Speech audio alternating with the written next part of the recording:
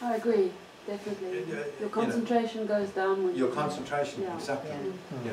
So, you know, but anyway, it's a question of somehow there needs to be a balance, I agree, but at the end of the day, we've got to avoid the irrational, stupid extremes. Okay? At 3 o'clock in the morning, driving at 30 in the 20 zone in front of the school, sorry, what really is wrong with that? But, yeah. Okay. Yeah. I was just going to give an example of myself when I was stopped. Yeah. I just simply asked the police officer, I was stopped for speeding, and I just said, who put that speed limit there? Yeah. And he said, well, it's there for your safety. And I said, so if it was midnight, hailstorming, foggy, could I still do that speed limit? No, then they expect you to act rationally. Exactly. Okay. So I said, did you ask me to, you know, for my consent that that's an acceptable speed limit? Yeah. And they couldn't answer. They wouldn't answer. They wouldn't answer. Yeah. And they were adamant that there was going to be a summons through the post. Yeah. Never heard anything. Yeah. But now that we've got the Sentencing Act 2020, you know, it has to be related back to reason. And as we'll see, there has to be a good reason before any legislation is created. They need to consider all reasonable options to meet that legitimate aim. And they must choose the one which is most proportionate, and most proportionate is the one that least affects an individual's rights. That's the test, or the test that should be carried out before any legislation is enacted. And that's what we need. It should be, but isn't it? It should be. It will be shortly, and you'll understand actually why it is and why it doesn't happen and there's no enforcement. Okay, so that's sort of covered quite a lot already. Okay.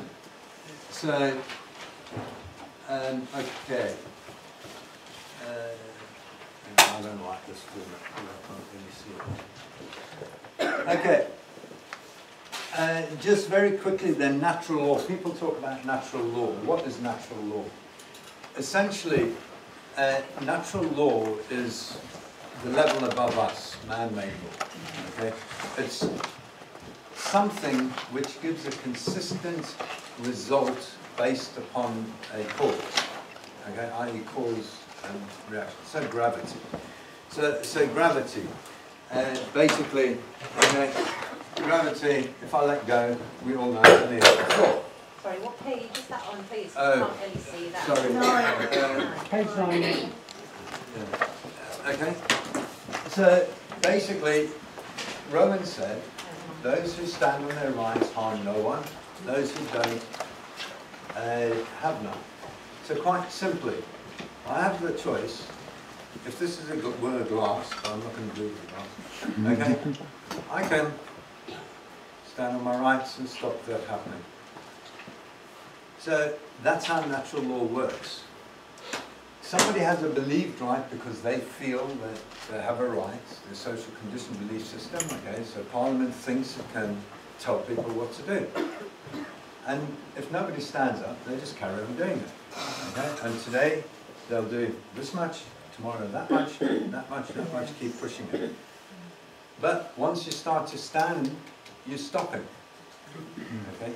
And you'll see, because we're all equal kings and queens, that nobody has the right to knowingly cause harm, and we have an obligation to stop others causing harm. Therefore, we've got to stop turning a blind eye. When we see a wrong, we need to stand up, not only for ourselves, but for others. But we're actually under an obligation to do that, okay? Because we have an obligation to keep the peace. That means we do not cause a wrong, and we stop others causing wrong when we see it. So, natural law basically follow, if you don't stand on your rights, you have none, and if you do stand on your rights, you harm none. So again, a fundamental concept to it. We've already said that really it's all about equity. Let me try and actually do this. It's all about equity.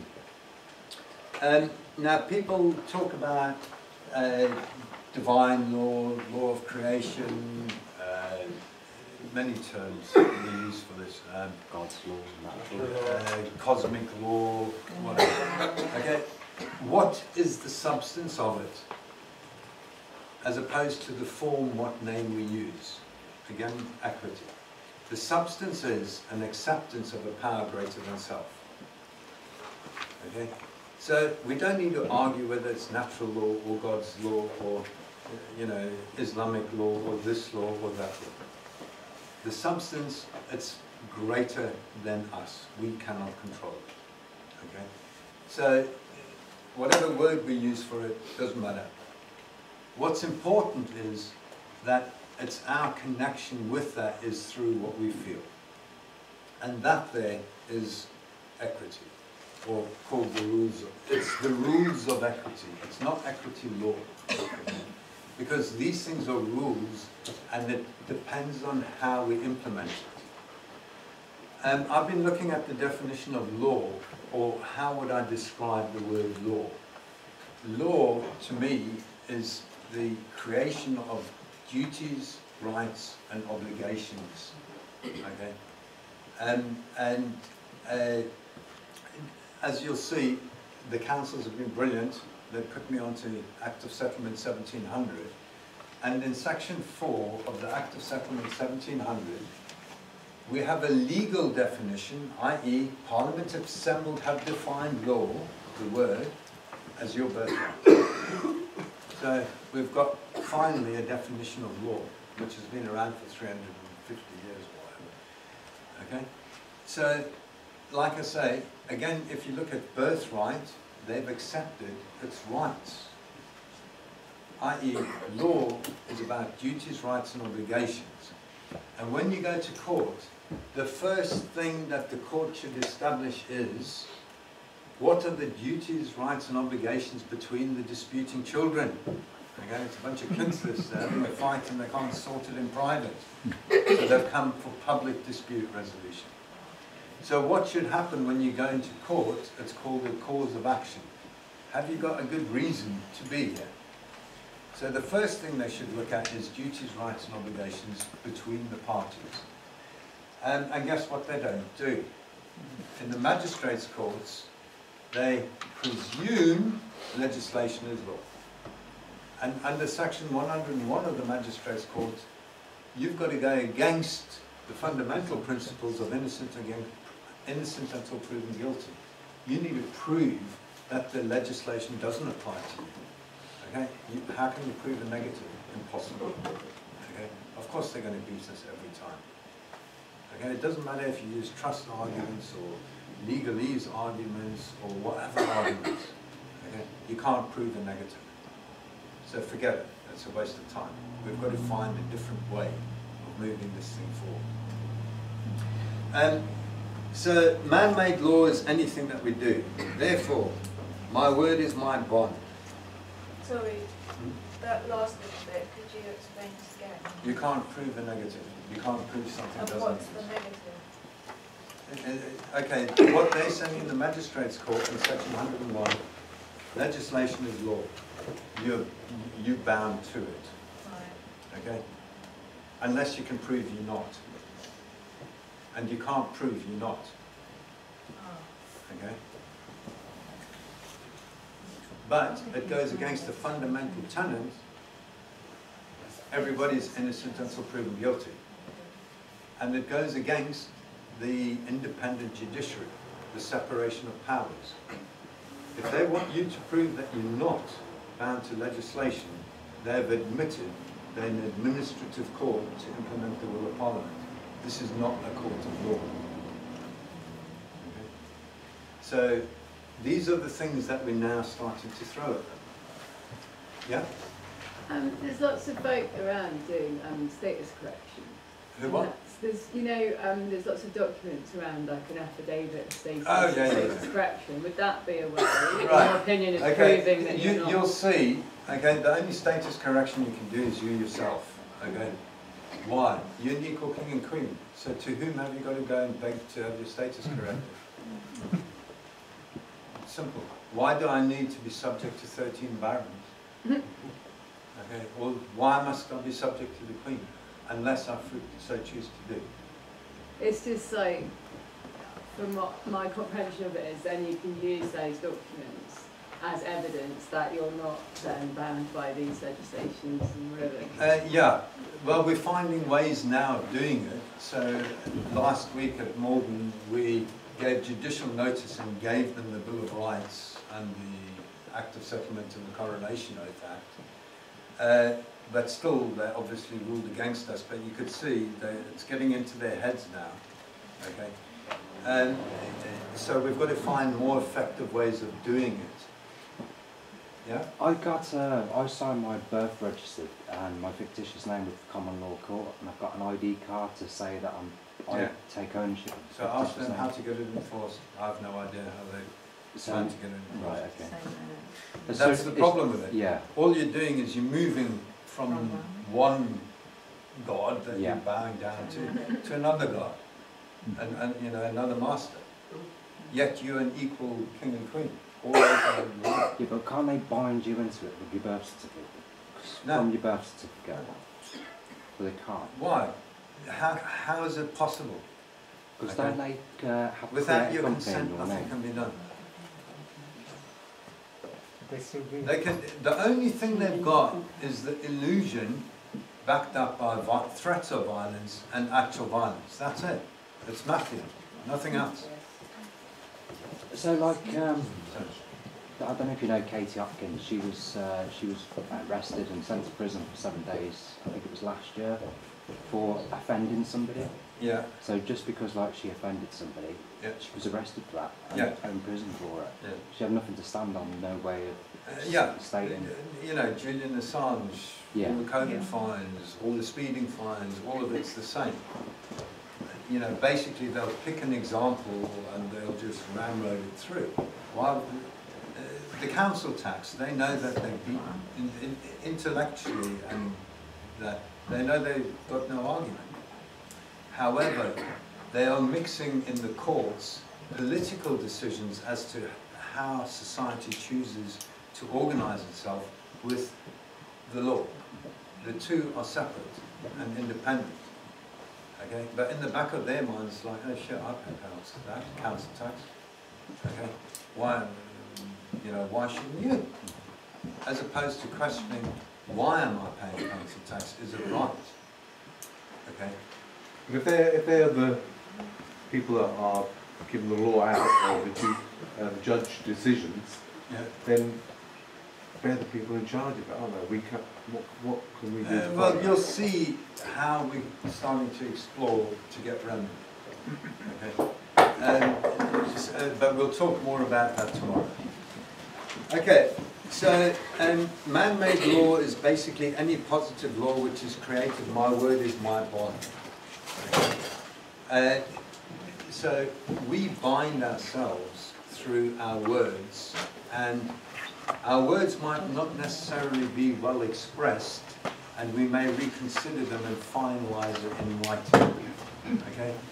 Therefore, it's the written version which will be relied upon, because that there shows it's not just a straight off the top of my head. It's thought about and written, and therefore I may have changed my mind of what I said first into what I've expressed in writing.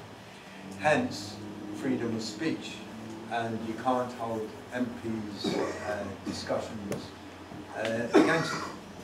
But equally, freedom of speech applies to us all, and you'll see why when we talk about the Bill of Rights. Okay, are you okay with what common law precedence is? Okay, it's case law set where there's a rule or a principle of law which generally is equitable. And where does case law get set? In the courts, Which courts? any court. So it can be magistrates. Well, okay, the problem with magistrates' courts is they're not courts of record, That's why I was asking. okay?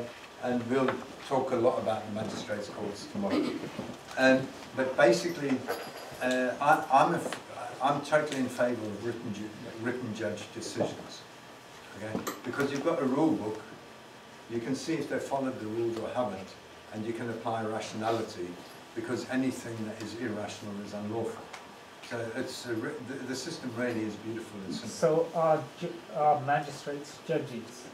No, magistrates are lay people, however they still are accountable for their decisions, and now we're learning how to... So we shouldn't be calling them judges then? No, they're not judges. You will sometimes get deputy district judges or district judges in a magistrate's court. Okay. So it's only agreements which can have, when you have to have a meeting of the minds and consent to the respective duties, rights and obligations for a lawful buying or bondage or whatever you call it. Okay? So without that, there cannot be a lawful interaction. And it's your free will. And free will means no mental coercion. What is mental coercion? Fraud. So they recognize mental coercion in the Fraud Act. The Fraud Act only gives a certain number of types of fraud, as does the Equality Act only gives a certain number of protected characteristics. Both of them, however, are partially codified common law. Okay, common law fraud covers every crime against the mind. Common law equality and fairness covers everything against fairness and equality. May I ask what you're quoting now? Is this actually in the manual? Yeah. I'm just going in all different ways around it. Sorry, it was... Carry on. Okay. So this is one of the major problems we have, because nobody knows what is advice and regulation and what actually is the law. Go on, government.uk website, okay, legislation.gov.uk. It's all legislation. A lot of that legislation is based upon the common law, okay, and a lot of the common law is equitable. However, nobody knows what part is common law and what part is legislation, i.e. advice or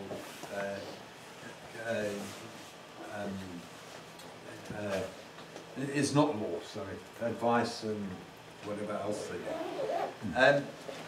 So we've got this whole mishmash where really nobody knows what is what. In legislation itself, they'll say enacted or the common law, or enacted or the law. Okay? So the Coronation Oath Act says statutes in Parliament agreed on, the word and, the law, i.e. those two are different. It's not the same. And then it says and customs. So there's three things which bind the power to create legislation. But to them, they have no idea what's what. And that's why I keep saying it's absolute ignorance. And we've got to simplify this whole thing. So man-made law is just an absolute flipping mess because nobody really knows what the hell is going on. But a lot of it is equitable. And the more that I've been looking at it, the Sentencing Act 2020 proves recent conscious expression of equity. No victim, no harm, no crime, no fine. That's what it's saying. That's very equitable, which 99% of people already live by. So everything comes back to a breach of peace. How do we know this? Under the observation and that, we look at evidence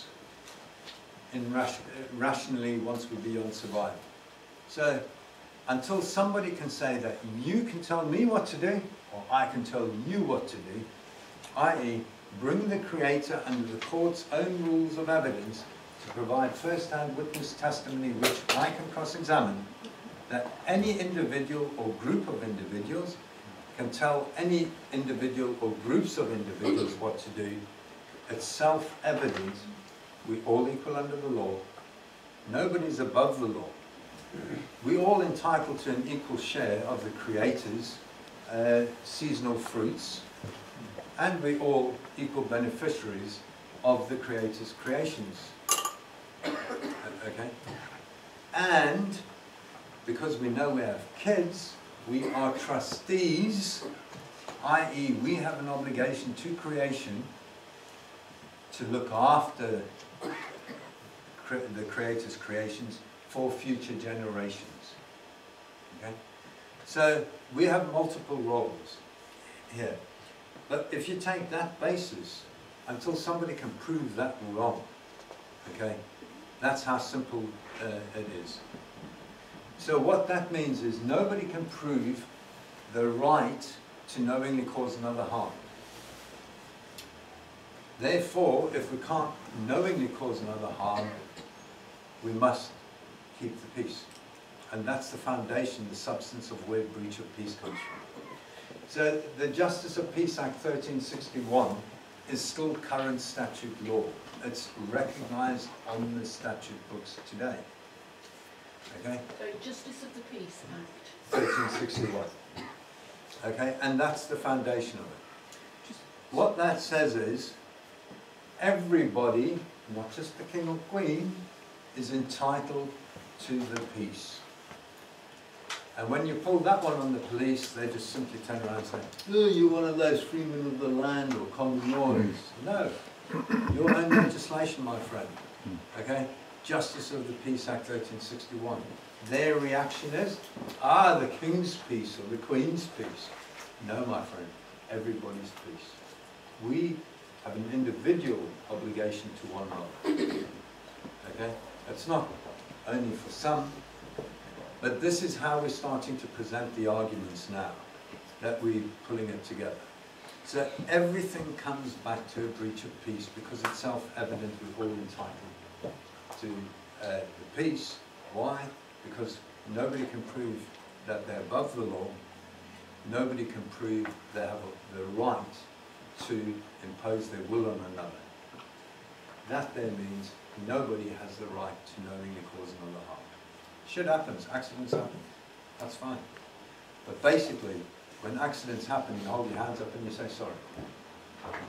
So, there must be exceptions, right? Because we do accept that if someone murders someone else, then we have the right to lock them up. no, yeah, but we have the difference between, okay, the fact is somebody's killed somebody, that's the substance. Yeah. Okay, so that's what they call actus reus. Yeah. The court looks at two things, the facts and the state of mind. So if I did something out of self-defense, or, you know, I wasn't negligent, but I didn't have that knowledge, okay, I have an innocent mind. And even though I've caused harm, it was not with intent. Okay? Therefore, I'm not guilty of a crime. It's an accident or a mistake. However, if I was with knowledge, hence the difference between murder and manslaughter. Okay? So, again, this is equity in operation. Equity is about substance, not form. Yes, somebody was killed. Okay? But the question is, did you intend to inflict harm, or was it accidental harm, or was it self-defense? That there, in equity, then gives you lawful excuse from the existing common law precedents. Okay? And you'll see this everywhere, this concept of equity. Because at the council tax, what reasonable excuse have you got for not paying? What they're saying is, what lawful excuse have you got for not paying? Well, they've not proven my obligation. What's unreasonable about that? Okay? They made the claim, they must prove it. I don't have to disprove it. Okay?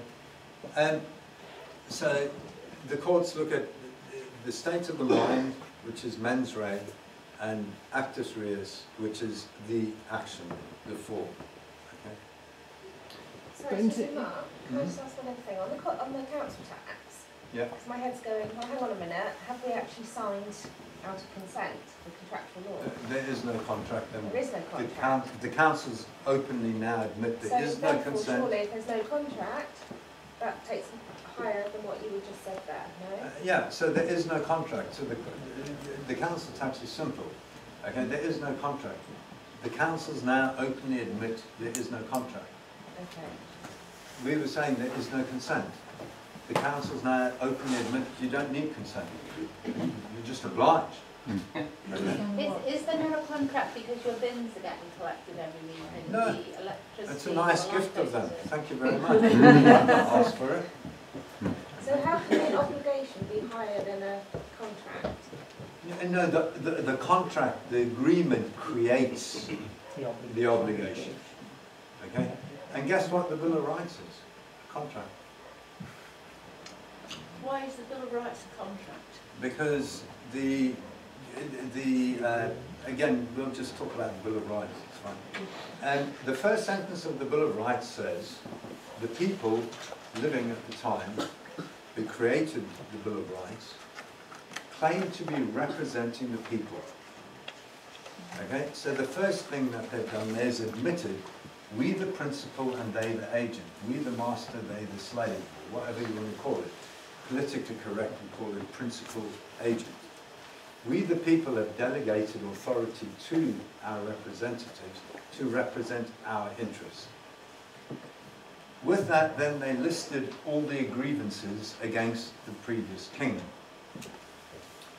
And what they did was, they then offered to William and Mary a contract on certain terms and conditions. Rights, duties, obligations. And those were that they can't do anything to the prejudice of the people. Perfectly equitable. You can't do anything to harm me.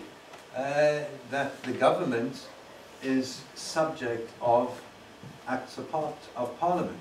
Because the king was tyrannical, now Parliament thought they will control the tyranny of the kingdom. And then it lists all the rights and that. And when it was accepted by William and Mary, and you'll see it there, you know, the offer's made, and upon acceptance and the terms, it lists it all out. It's very clear. And upon acceptance, it was declared, it was accepted on the terms, not only the rights of subjects, but of the people. Okay? So it's very clear, it's a contract. And that there restricts, in theory, what they can do. It's the constituting authority. It's a bill. It's called a Bill of Rights for a reason, and not an act of rights. Okay? The reason is it's the constituting authority of those governments. So it's a contract. So how on earth can they come with a rationale and say, hey, listen, you know, you read the title page of an Act of Parliament, it says enacted by Her Wonderful Majesty, or now His Majesty, by and with the advice and consent of the Lord Spiritual, Lord's Temple, and the Commons, in this Parliament assembled by authority of the same. We can do this, yeah. We can create our own authority. That's what they do. Okay? So it still does not show the connection between where's my obligation? What right have you got to make me your slave? Which, guess what, is in breach of the Slave Act 2015. It is, because the Slave Act 2015 very clearly says nobody can be forced or coerced and get benefit from it. That's the definition of slavery. Okay? So, you know, but it's about getting these things enforced, and that is what we need to learn. Don't forget, they've been playing the game for a long time. This is the first time, I believe, that we actually are making progress and inroads by applying rationality and common sense, which actually is reflected in their rules on them. All we're doing is putting up a mirror. Okay, this is what you're doing. Okay, fine, I'll do this back to you. Yeah. Well, can you just explain the difference between an act and a bill? There's Okay, private members' bills as well. A bill is a claim. If you look up the etymology of the word bill, it means a claim. So you're having work done on your house, the guy sends you a bill. You then check the bill and you dispute it and say, oh, hang on, you haven't done this, or oh no, you've only done half of that. Okay? So what you're doing then is you're negotiating the bill. Until you've got a settlement, then I'm in agreement as to what the correct bill is, and then you pay the bill. Okay? So a bill is a claim. What happens is anybody puts a bill into Parliament, and basically it goes from the Lords to the Commons to the Lords to the Commons to the Lords to the Commons. Okay? And that there is deemed the meeting of the minds. So for some reason they believe that they can impose their will on the people. And they play their own little game. And traditionally though, I think what it is because the House of Lords used to be the highest court, they of the belief that because it goes Commons, Lords, we've got advice and consent, therefore House of Lords is the highest court in the land, therefore it is law. I think that's the rational reason why they believe legislation is law. However, since the courts were in the Constitutional Reform Act 2003 or 2005, I'm not sure what it was, it separated the courts, the Supreme Court, from the creation of legislation. So there can be no doubt of the independence since then. Okay. However, it even goes back to more fundamental principles. My word is my bond. And I think this is where we've got to start to concentrate our message. Your oath, affirmation or attestation is your contract with the people. Okay? Your legislation is how, the details of how you're going to uphold your oaths, affirmations or attestations. So the monarch's oath is, she's made various, 3. Okay? When you get coronated or go through coronation, or whatever the correct word is, okay? First one is, the Archbishop, an unchallenged claim, for some reason, believes he's God's representative on earth and has the right to offer a contract to the monarch. Do you promise to govern the peoples of blah, blah, blah, blah, according to their respective laws and customs? Okay? That's the contract to govern. The way that that is implemented is through the Bill of Rights, which says Parliament assembled has legislative authority and it dictates to Her Majesty's government, who has executive authority, to go and do what Parliament wants them to do. So that's governance.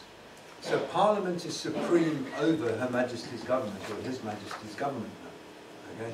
But that's all it is. Because the Bill of Rights in its first sentence says, we the people are supreme over all of this nonsense. Okay? So it's very clear the chain of authority.